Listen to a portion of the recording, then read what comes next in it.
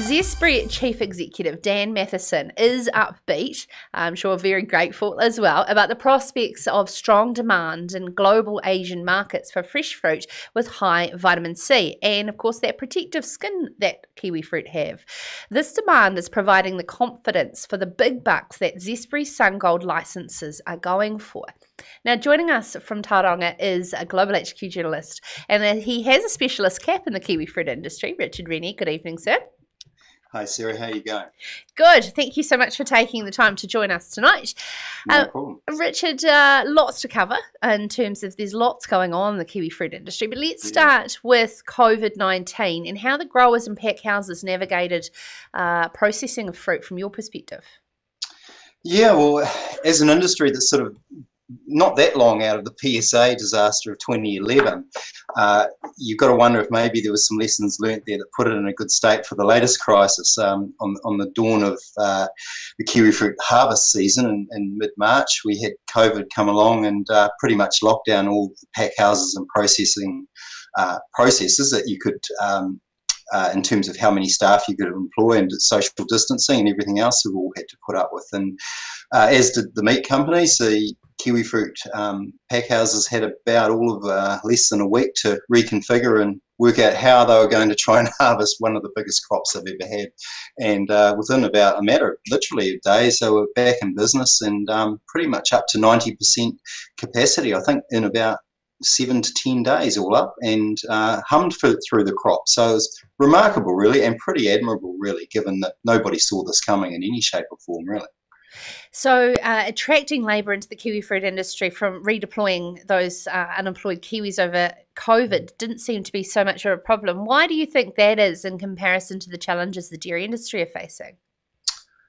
Yeah, good question. I guess, I suspect maybe it's because the kiwifruit industry is fairly defined. It sort of sits about 80% of your production comes out of the Western Bay of Plenty here still, although it is shifting a little. But I guess you have a number of small towns sort of scattered from one end. If one end is Waihi and the other end is, let's say, Wakatani, there's a number of urban centres where people can base themselves, or you can source people from to come out to work in your orchards and pack houses. Maybe it's a bit more of a remote exercise to go to a dairy farm that might be some distance from town and have to base yourself there. I mean, I guess for the kiwifruit sector, you can stay living where you are and commute to work like you do for any other job. So it's a bit of a different it's a rural lifestyle, but a different sort of rural lifestyle income, yeah. Yeah, and of course, I think that makes a difference. Yeah. Seasonal as well.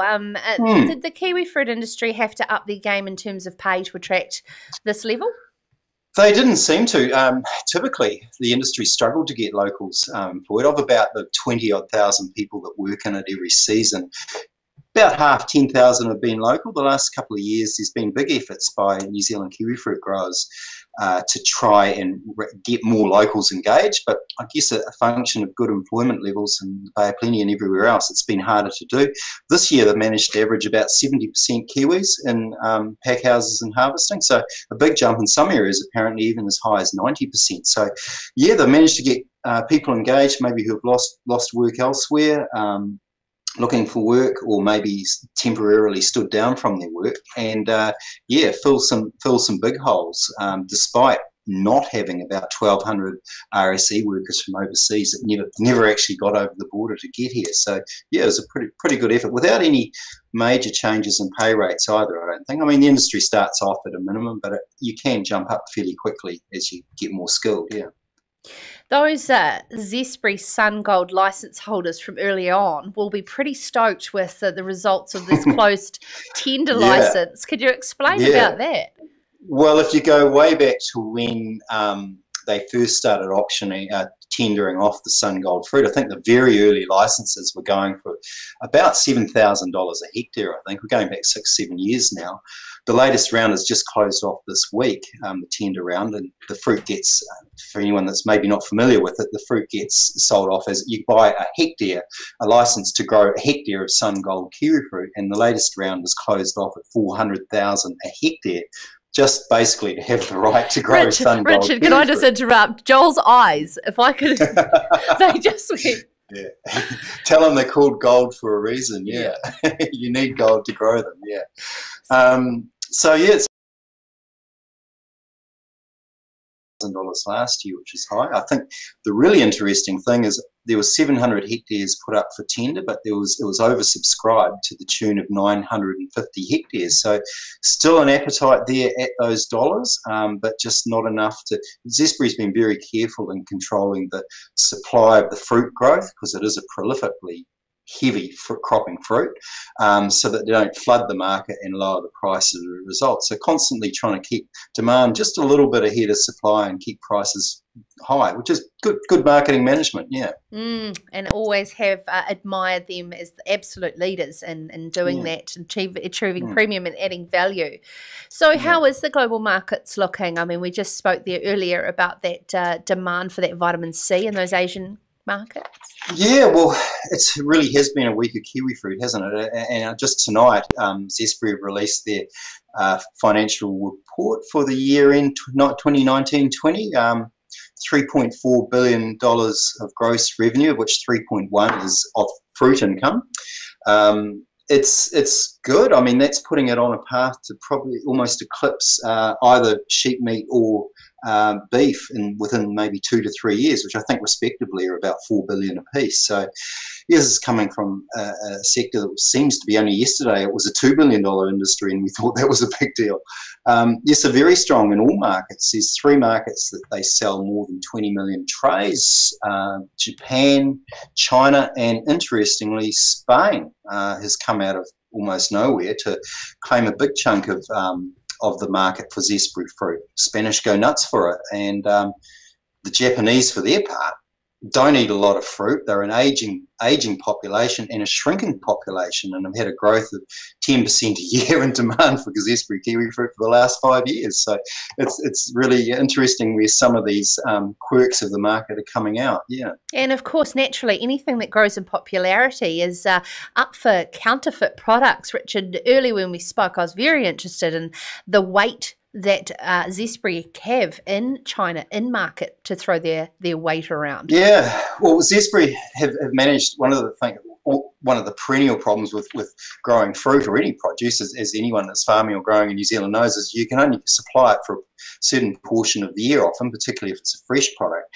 Zesbury's done a good job in with strong relationships with Italian and French growers to grow it on our off-season, so they can keep the fruit on the shelf all year round. But one of the unwanted areas where the fruit's been grown is in parts of China where the sun gold fruit has been essentially planted and grown in orchards to the tune of over 1,000 hectares of the fruit now, essentially being grown illegally without a license. There are plans to ultimately grow legally in China, but that's still some way off.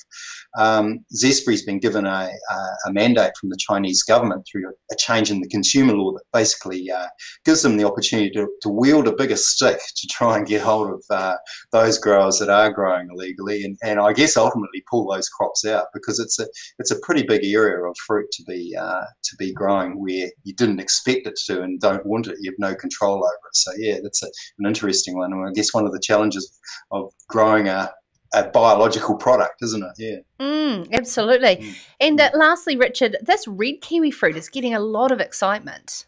Yeah, it's a pretty cool fruit. It's been a long time coming. Every year at the field days, as Zesbury CEO would say to us at the media discussion, the red fruit's coming, it's coming. And anyway, it is here this year with the tender process, a little eclipsed by gold's $400,000 a hectare price. But the first tranche of red fruit, 150 hectares, were put up for tender, and they went on average for $62,000, so a hectare. So, and even then, the amount supplied, the amount that the growers wanted versus the amount they could acquire was oversubscribed. So yeah, really, I think it's an exciting one. There's an enthusiasm there by growers to have a go at it. It's a smaller fruit. It's doesn't keep. There's no secrets behind its faults. It doesn't keep as well. Its fruit's a bit smaller. It doesn't crop as heavily. But as Dave Courtney from Zesbury said to me yesterday, he said, "Look, you give New Zealand growers a fruit that's just been trialled, and they'll always make it better than it was when you trialled it, just through better growing techniques and good management." So yeah, and it tastes great too. It's an awesome taste. It's more like a berry than a kiwi fruit. It's quite different. Yeah. Oh, But it's good. so Yeah. fantastic how innovative we are across all the different sectors, and Yeah. particularly all the learnings we can take from the kiwi fruit industry if we're not in it. Mm. And if you are and you got in early, good on you. I'm sure Yeah. you'll be very Yeah. grateful for that. Yeah, it's a good time to be in it. Yeah. Yeah, thanks so much for taking the time to join us, Richard. That's Richard Rennie, agri-journalist for Global HQ, and of course a lot of Richard's stories you can find in Farmers Weekly, the newspaper, or farmersweekly.co.nz. This is Sarah's Country.